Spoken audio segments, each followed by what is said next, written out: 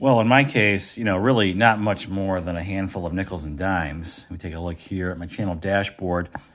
So I started monetizing the channel, I think it was early 2019. So here's the last 28 days, and all these are way down. In fact, they've been trending way down for the last 4 to 5 months, and I attribute a lot of that to just people returning to work.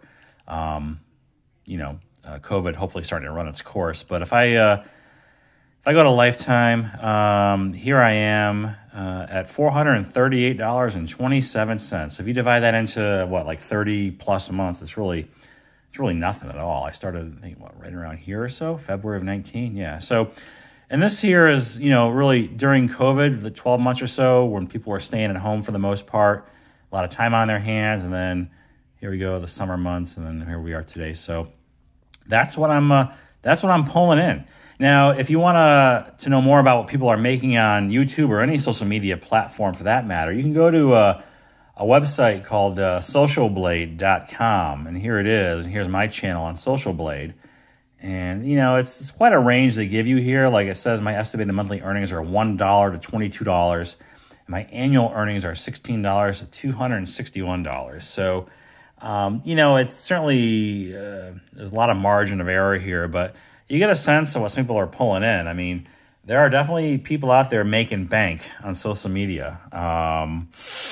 Yeah, so here's my last video, Muradin. So I talked about this with somebody that it might be a very boring winter for me on my channel this year. Maybe that's why the views are down. But my Muradin tactical wallet, which by the way is after I've got it all set up, it's not that much. It's really not that much more compact than my regular wallet. But certainly I do like the RFID blocking component to that. So whatever. Moving on. But yeah, so Social Blade will tell you kind of what people are making and give you a sense of what they're doing on their social media platforms. I mean, I only have YouTube, but there's Instagram and Twitch. You got Facebook. People are making money all over the place nowadays online. So anyway, there's that. And then going back to the dashboard here, interesting that what my popular videos are. Let me see. If I go to, back to the analytics, I don't understand why I have this one video. If I do like the last, say, year here, last 365.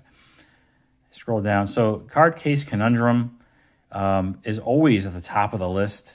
And I don't know why. I guess it just gets pushed out more than the other videos. But for the last 365 days, these are what have been my most popular videos on the channel. This one it's already a few years old, this one. I remember doing this one. I guess I just, was the right place at the right time. This one really kind of blew up, for my standards anyway, when I put this one out. All I did was talk about, I think, 5 or so cards of mine that have, that dropped dramatically in value in a short period of time.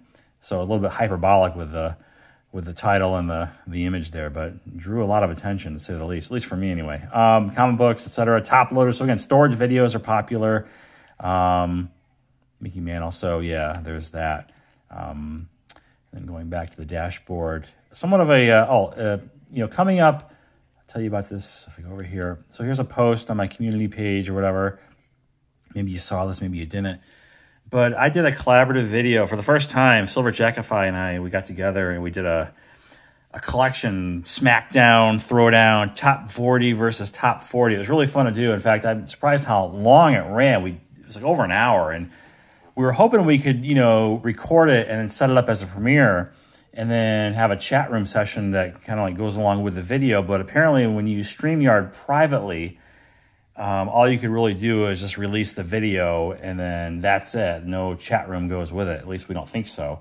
So unfortunately, it's just going to be a video. He's going to put it on his channel and upload it or I guess reveal it tomorrow night around 9 o'clock, he said. But it was a fun video, showed a lot of cards, obviously, talked about cards, stories here and there. So make sure you check that out. That's tomorrow night around 9 o'clock or so. He and I did that, and it was cool. So that's it. So very transparent. In case you were wondering, how much people make on YouTube. Here's my bankroll. And then if you want to go to Social Blade, you could check out other people's stuff and get a sense of what they're doing, if that sort of thing interests you. And yeah, so just FYI. And talk to you later.